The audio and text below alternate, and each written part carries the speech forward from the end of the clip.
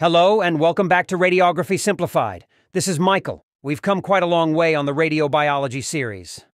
In this section, we kick back to high school biology by discussing the cell cycle and how it relates to radiation biology. Now, to keep things simple and relevant to radiation biology, we won't go too much into the core biology stuff. Instead, we'll focus on terms that you're more likely to come across in the field of radiation biology. According to biologists, the human body is made of two types of cells, the genetic and somatic cells.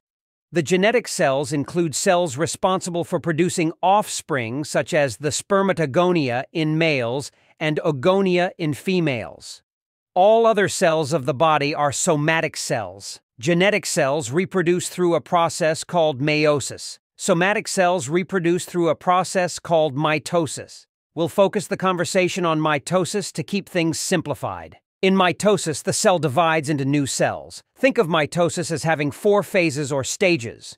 First is the prophase, then the metaphase, then the anaphase, then the telophase. There is also a resting phase that occurs before and after each round of mitosis. This is called the interphase, and in this phase, the cell does not divide yet. It only prepares for the actual cell division by getting everything it needs ready. The interphase also has its subphases, called the gap-1, synthesis, and gap-2 phases. So, one way to think about it is, the interphase happens, then mitosis, then interphase again, then mitosis again, and it goes on and on like that.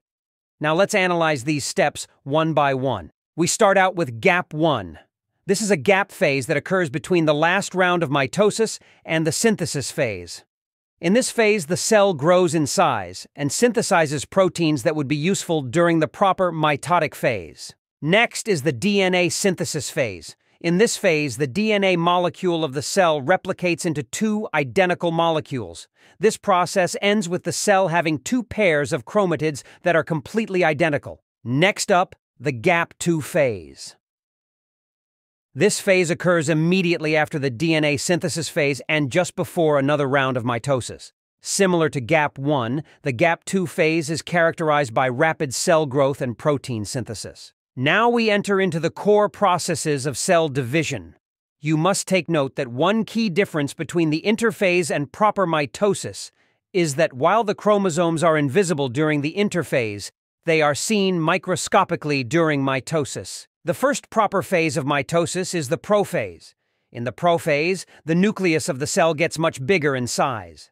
Now, the DNA is normally tightly packed into structures called chromosomes. In the prophase, the nuclear membrane that surrounds the DNA breaks down, allowing the chromosomes to loosen up and move freely within the cell. This helps the DNA to become prominent and take a structural form. Next up, metaphase. In this phase, the chromosomes line up along the middle or equator of the nucleus. By lining up like this, the cell kind of makes sure that when the cell does split, each new cell will receive an equal and complete set of chromosomes. Now it's time to split. In the anaphase, the pair of chromosomes separate and are pulled apart by special protein structures called spindle fibers. Each split chromosome starts to move towards each opposite end of the cell. And finally, the telophase. Here, the chromosomes reach each opposite end of the cell. A nuclear membrane starts to reform around each set of chromosomes.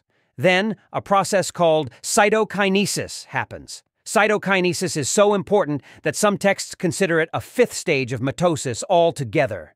During cytokinesis, the cell physically divides into two daughter cells. This completes cell division, with each daughter cell having the same set of chromosomes as the parent cell. Now let's track back to radiation biology. The reason we went over these steps of mitosis is because the cell possesses different degrees of radiosensitivity at different phases of mitosis. The cells are most radiosensitive during the late parts of gap-2 and during the proper mitotic phase when the cell is actively trying to divide. The cell is least sensitive during the synthesis phase when the cell is not dividing but is instead preparing for mitosis. Now we round this segment off by sharing with you a really cool law that sums up everything we've been talking about. It's called the Law of Bergoni and Tribondeau. It states that the radiosensitivity of cells depends on the stage and rate of cell division and its degree of differentiation. We can infer three things from this law. First, cells are more radiosensitive when they are actively participating in mitosis compared to when they are in a resting state. Secondly, cells that divide rapidly are more radiosensitive than cells that do not divide at all. This is why the nerve cells in an adult are extremely radioresistant, because they do not really divide, and on the other hand, cells of the testes are radiosensitive because they divide a lot. Thirdly, undifferentiated cells are more radiosensitive than differentiated cells. That concludes our discussion on the cell cycle and how it relates to radiation biology. See you next time.